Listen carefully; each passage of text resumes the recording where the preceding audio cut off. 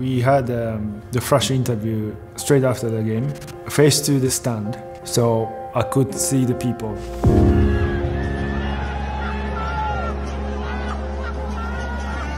As soon as I saw the gesture, which I can't accept, this is too much. This is not the anger from the defeat of the game, it's anger from discrimination. No, it's only about education. Still, people don't know this is okay, this is not okay. That's have to change. So we need a strong leadership. And sometimes we can't change one person, but we can change as a group.